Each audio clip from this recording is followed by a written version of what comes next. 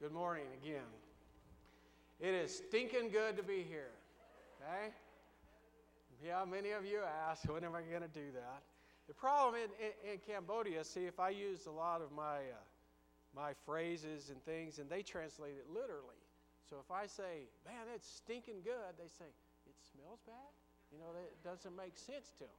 And probably some of you too are going, what do you mean? But so over there, I've had to eradicate the colloquialisms around my. Whoa, ho, ho, did I just say eradicate colloquialisms? You thought I was just a pretty face. But I've had to learn not to use some of those idioms and things to get them out of the way because they get in the way of the message. And I don't ever want it to be where they don't understand or get in the way of the message. It's the same too. I enjoy life. I think we should as Christians. I like to laugh. I like to have a good time. But I always hope that any of our laughter or anything doesn't get in the way of the message because the message is important. And that's what we're looking at today. Turn in your Bibles to Ephesians chapter 2. We want to start with the very first verse. And here's what it's going to say to us. You were dead. You were dead in your transgressions and sins. You were dead. And see, I pulled up this picture of The Walking Dead. I've never seen that show. I know what it's about. It's zombies that walk around and try to infect other people and kill them. And they're walking, but they're dead. They're not alive. And that's what he's telling us here in Ephesians. This is physically. But Paul is going to tell us spiritually, you were dead. Yeah, you walked and you moved and you had neighbors and you had friends and you went to work and you did these things, but you were dead. Just like the zombies. But the message doesn't stop there. And that's why it's worth hearing. Now we need to back up and look a little bit just so we understand in Ephesians. Ephesians, a lot of people broke it down this way. The first half of the book, Paul is going to tell us the great things that God has done for us. He's going to give us our motivation to do what he tells us to do in the last part of the book. And I got this outline, I don't mind telling you, I got this outline from a guy named Warren Wiersbe. He does great outlines. They're really phenomenal. He doesn't force it. Okay? Sometimes his books aren't great. They're good usually, but his outlines are always great. And his outline for Ephesians just happens to be rich. Kind of like that, huh? But here's what he says, and he's on target here. In chapter 1 of Ephesians, he's going to remind us of the spiritual blessings that we have in Christ, our spiritual possessions. And if you read starting in verse 3, blessed be the God and Father of our Lord Jesus Christ, who has blessed us with every spiritual blessing in Christ. And all through these verses then, he's going to say, in Christ, in Jesus, in him, we have these great blessings. I hope you'll study that and think about that some of your own. Because as long as you're in Christ, that's where the blessings are. If you're outside of Christ, you don't have them. But if you're in them, you have them. And in chapter 2, he's going to remind us of our spiritual position. And part of that's what we're going to study today. We were dead, but now we're alive. We were strangers and aliens, and we had no hope. We were without God. But now we're part of the family. We're part of the kingdom. We're a spiritual temple of God. That's what God's done for us. And in chapter 3, he's going to talk a lot about the mystery of how Gentiles and Jews can be together. And at the end of that chapter, he's going to tell us about the spiritual power we have. He's going to say, in fact, turn there real quickly and just look. The last two verses. To him who is able to do, starting in verse 20, to him who is able to do exceedingly abundantly beyond all we can ask or imagine, according to what? Power that works in us. God's given us a spiritual power too. The power to do, not to do miracles, but to do what we need to do in this world, to stand up, to be whatever we need to be. That power works in us. And that's what God's done for us. And he's going to say it at the start of chapter 4, therefore. Anytime you see a therefore, my version says therefore, maybe another one says because. Because God has blessed us with spiritual blessings and made us alive and given us hope and given us power. Then here's what we need to do. And that's the rest of the book. Now, Wiersbe in his book calls everything walk. And that fits exactly with what he says. Walk in unity. The first few verses of chapter 4. And then he's going to say, walk as the new man. You put off the old man, put on the new man. So the end of that chapter, he's going to say, speak the truth with one another. Lay aside falsehood, speak the truth with one another. Be angry and yet do not sin. Do not let a rotten word come out of your mouth, but only the words that build people up. Walk as the new man. And then he's going to say at the start of chapter 5, walk the walk. And there's 3 different times that he says walk. In chapter 5, verse 1 and 2, he says walk in love. And in the section that contains verse 8, he's going to say walk in the light. And at the last part of that, he's going to say walk in wisdom because of what God's done for us.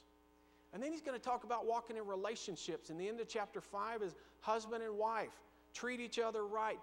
Walk in your relationship in the right way because you were dead, but God made you alive. And he's going to say, fathers, walk with your children. Children, honor your parents because you were dead, but now God made you alive.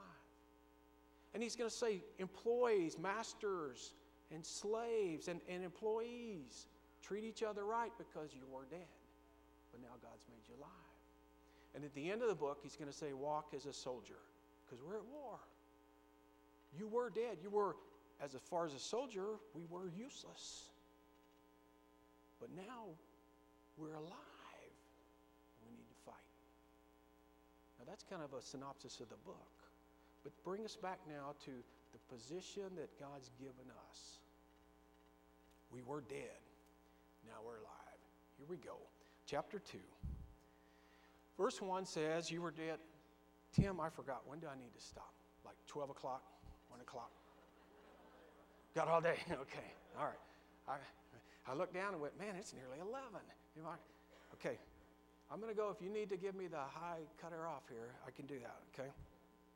Okay, verse 1 says, you were dead in your transgressions and sins, in which you formerly walked according to the course of this world, according to the prince of the power of the air, that is the spirit now working in the sons of disobedience. Now what he's telling us here are things that you know. He's saying because of your sin, you died. Because who's this prince of the power that he's talking about? He's talking about Satan. Now I didn't consciously say, oh, I'm going to follow Satan. I want to be a Satan worshiper.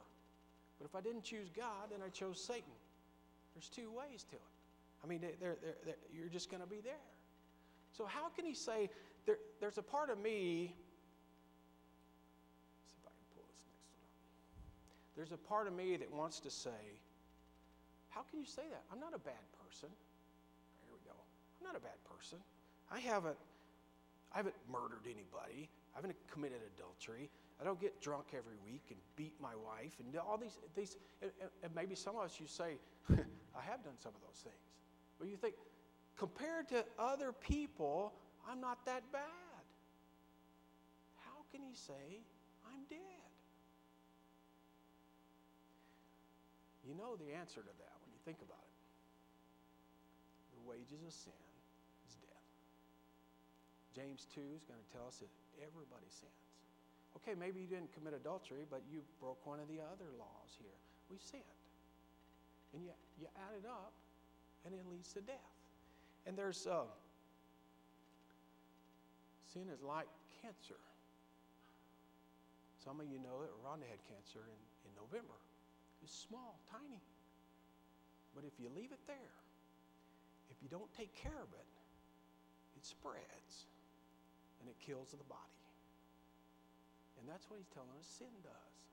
Yeah, I look at mine and say, well, that's compared to someone else, that's not that much. But it kills the body. James 1, if you have time to look at this, talks about, he tells us that we're not tempted by God. We're tempted by our own desires. Okay, someone's rude to me, and my desire says, you can't treat me that way. Okay, and so the temptation comes. And then he says, if I give in to the temptation, that's when sin is conceived. And you leave it there, and it gives birth to death, and we die. Because we follow the sin spreads and it affects our body. We're dead. A lot of other verses will talk about this and think about this way, but you can see this in that how if cancer's in your body and you don't take care of it, it's going to spread, and the results can be disastrous. And that's what he says sin does to us. Now, just to make sure we understand, in verse 3, look at what Paul says. Among them we too all formerly lived in the lust of our flesh, indulging the desires of the flesh and of the mind, and were by nature children of wrath, even as the rest. Who's Paul talking about? Who's the we? The we is Paul the apostle, the other people with him, Timothy, Luke, Epaphroditus, the other apostles, Peter. How can he say that about them? We were dead too. You remember what Paul says about himself in Philippians 3? He says, I was a Hebrew of Hebrews, tribe of Benjamin, I was a Pharisee, I was zealous, according to the righteousness in the law, was blameless. But he says, I was dead too. Why? Because sin kills everybody. You're dead. Now, when you're dead, what can be done for you? Nothing. Right? If I go into the doctor and he said, well, you know, your cholesterol's high and your heart's having trouble, and maybe you need to take some medicine, maybe you need to eat better, maybe I can do something to make it better. And if I have cancer, maybe I can go and have surgery and have chemo and do things. Maybe the doctor can do things, maybe I can do things, maybe I have some hope. But once you're dead, nobody can do anything for you, including yourself. Right? That's how it works physically. When we're spiritually dead, we're helpless.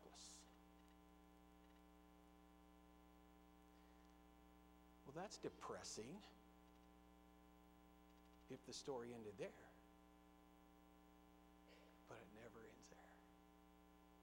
When you start verse 4, what is it? In my Bible it says, but God.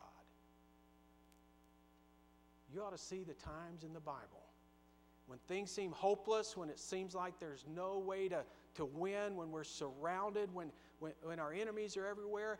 Over and over again in the Bible, it looks bad, and then it says, but God. You know something good's going to happen.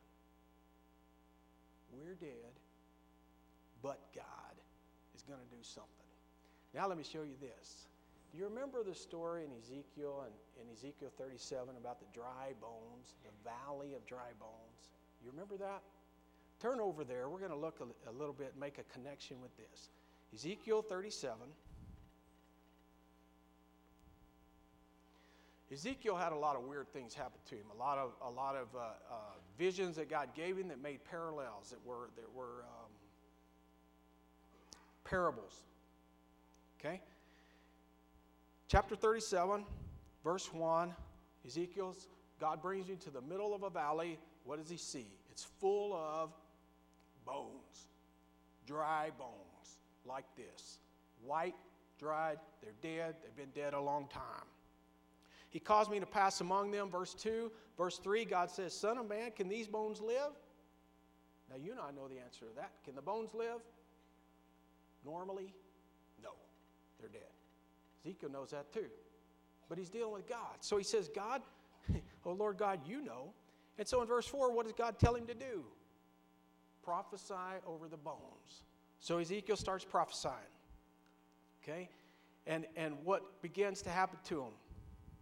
Verse 7, I prophesied, there was a noise, I began to hear rattling, and the bones started to come together. So Ezekiel prophesies like God tells him, bones live. And they start, I got another picture of bones here too, I like this one. The bones start shaking in places and rattling and rolling. And here they start to, and maybe a leg bone over here goes to a guy that's over here, and so it zips across and sticks with him. And bones are coming together here, and they're starting to move. What do you think Ezekiel's thinking? Oh, my. Wow, to watch this. And bones, and you see all of these, and they're coming together. And you keep reading. In the next verse, verse 8, they start to have flesh on them. The skin covers them. They look like people. Hundreds and thousands in this valley. Are they people yet? Do they have life? Nope, no breath yet. So in verse 9, God tells him to breathe the breath of prophecy. So he breathes as he prophesies, as God commands. Verse 10, and what do? They come to life, stand on their feet, exceedingly great army. What has God done? He's brought life where there was death. Now, here's the explanation. Let God explain it. This is not me saying it. Verse 11, Son of man, these bones are the house of Israel. They say our bones are dried off, our hope is perished, we're completely cut off. Verse 12, behold, I will open your graves and cause you to come out of your graves, my people. I will bring you into the land of Israel. Verse 13, you will know that I am the Lord when I've opened your graves and cause you to come out of your graves, my people. I will put my spirit within you, and you will come to life, and I will place you in your own land. Then you know that I, the Lord, have spoken and done it, declares the Lord. What's this? This is an example. God is telling them, you're spiritually dead. You feel like you have no hope, but I will rescue you. And this is a parable, an example for us that we can be dead, and God loves to rescue us and bring us life. And that's what Paul's saying in Ephesians. Because of our sin, we were dead. We were helpless. We were just like this valley of dry bones. There was nothing we could do to live but God. Now go back to Ephesians. Ephesians chapter 2 and verse 4. But God, being rich in mercy, because of his great love with which he loved us, even when we were dead in our transgressions, what did he do? Made us alive together with Christ. Just like those bones came to life, we spiritually come to life in Christ Jesus. Why did this happen? Because of God's great love and mercy. He's going to go on and tell us more about how this fits for us. He's seated us with Christ. And this is sometimes a hard thing for us to grasp because we see things linearly. We see things on the planet. We see things physically. And we don't always realize there's spiritual going on here too. When God makes us alive, he seats us with Christ. So we are seated with Christ in the kingdom right now. But you say, but I'm on the world. I'm on the world. I'm in the world. That's right. But God's kingdom is in heaven and on earth. We are seated with Christ now. Now we'll have eternal life that will go on forever, but it starts when we believe, when we become Christians. We're seated with Christ. And he shows us the riches of his grace, verse 7.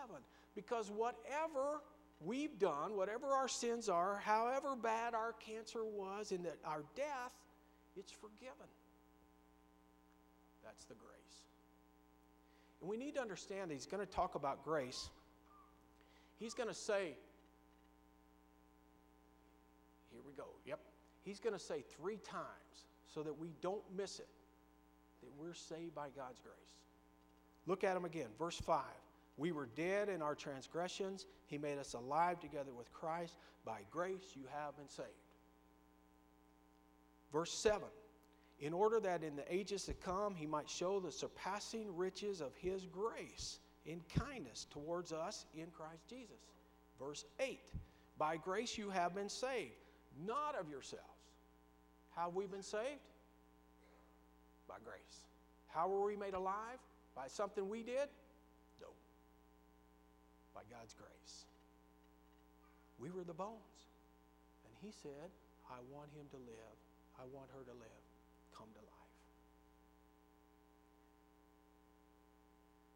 And we need to try to grasp that and understand. We were dead with no hope. And God made us alive.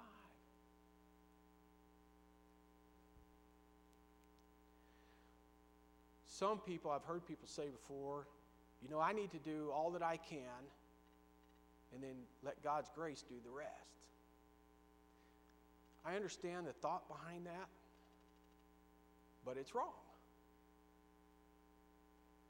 God's grace is 100% of it that makes us alive. It's God's grace. Now, I have to stay in Him. I have to believe in Him. I have to be faithful. I know that. But it's not me doing everything I can and God's grace taking it. It's God's grace is 100%. And I need to understand that. Look again at verse 8. For by grace you have been saved through faith. Okay, my part in this is faith. And there's some other verses that talk a lot about this, okay? And we'll see some of them. I didn't have time to go through and shorten some of this down. A lot of verses will pop up in a minute that talk about faith. Our side of it is faith, to believe. God's side of it is grace that makes us alive. How we accept that is our faith. But it's our faith that saves us. It's God's grace that saves us. He says here clearly, not the works that we do. It's a gift from God. Look at verse 9. Not as a result of works, so that no one should boast. Are we saved by our works? Shake your head, no. No. And it's not me that said that, okay? It's right here. We're not saved by works. We're saved by grace through faith. That's how God's made us alive. Now, I want you to see many, many verses that are going to talk about grace and faith. And I got to busy with other people, and I meant to go back and condense this down some yesterday, and I didn't do it. So we're not going to try to cover all of these verses, but I just will remind you of some of these things, okay? I know in James 2, it says faith without works is dead. That's right, okay? If you really truly believe something, you're going to do that. You're going to show that, okay?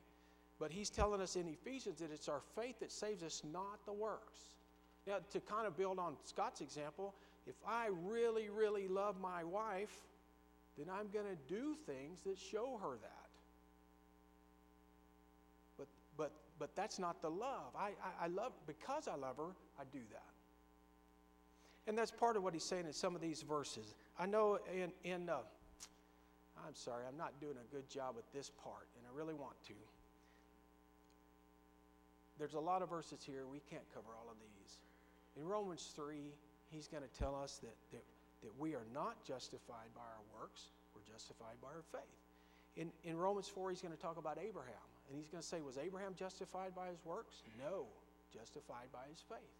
In Romans 9, he's going to say some more about that. In multiple times in Galatians and other places, he's going to talk about us being saved by our faith, which is our part to God's grace, not by our works. But let me give you two more quickly that show this. 2 Timothy, please turn to 2 Timothy chapter 1, verse 9.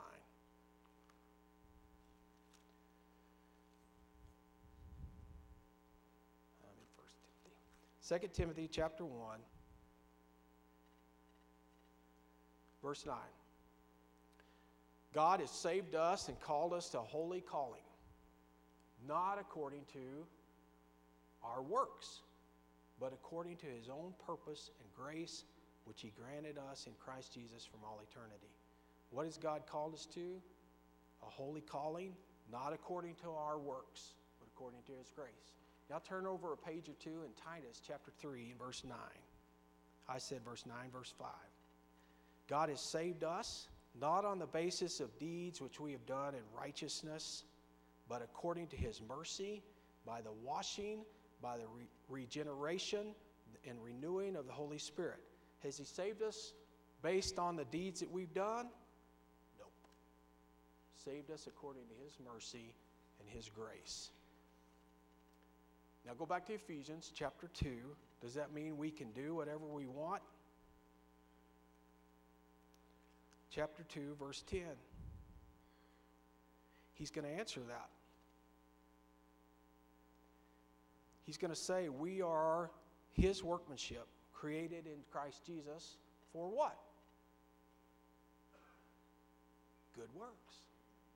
Good works. Which God prepared beforehand that we should walk in them. So what are we supposed to do? Good works. We're supposed to do good works because we're responding to God's grace. He made us alive. If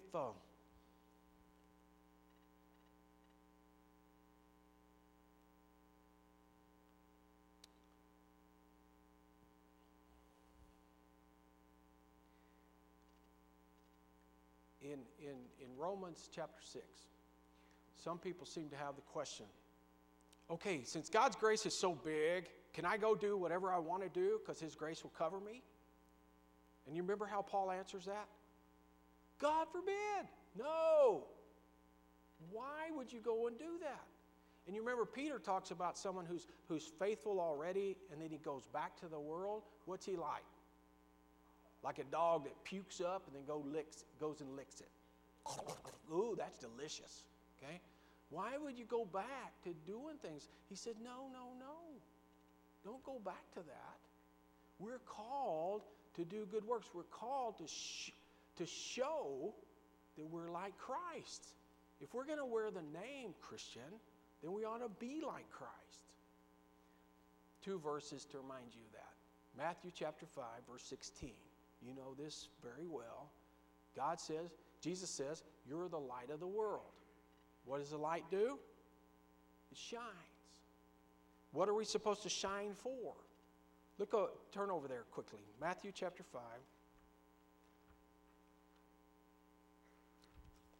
Verse 16, I want you to see this part.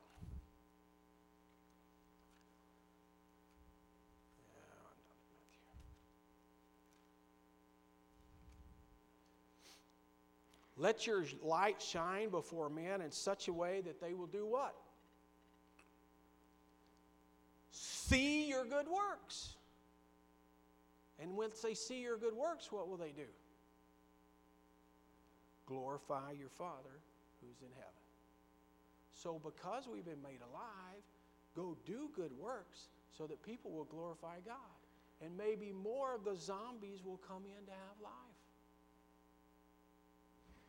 In 1 John chapter 2, verse 6, John is going to remind them, if you claim to be a Christian, what should you do? You should act like Christ. Look over there. Let me read that to you quickly. 1 John chapter 2, starting verse 5. Whoever keeps his word, in him the love of God has truly been perfected. By this we know that we are in him. The one who says he abides in him, in Christ, ought to himself to walk in the same way that Christ walked. So do what Christ did. Do the works. Because we believe. Because we know we've been saved by God's grace. So here it comes back around. We were dead. There's nothing we could do about it. If you did 1,000 good works a day for 1,000 years, it would not save you. You're dead. You're the dry bones. And me too. But God came because of his rich mercy and grace and said, I want you to live. And so the bones rattled and the skin came back on and the blood came and he gave us life and he said, you're alive. Now go and act like it. It ought to matter to us because it ought to motivate us to know we were dead. Now we're alive. We're living for Christ. It also needs to help us because a lot of our friends and coworkers and people we know and people we love, they're the walking dead. And they need to know Jesus. And the best way for them to know it is by your life and my life. And then they're going to want to be alive too. That's what we want. I always hope in my lessons, especially in this one, that I've encouraged you. I know it encourages me. Remember your motivation. We were dead. God made us alive. Go live for Him so that other people will want to be alive too. Today, if you need to respond to Jesus in any way publicly, we always give you the chance to do that. I hope in our hearts we've been stirred by God's Word to thank God for what He's done and to trust in Him for what He calls us to do. If you need to respond publicly, please come now while you stand and sing.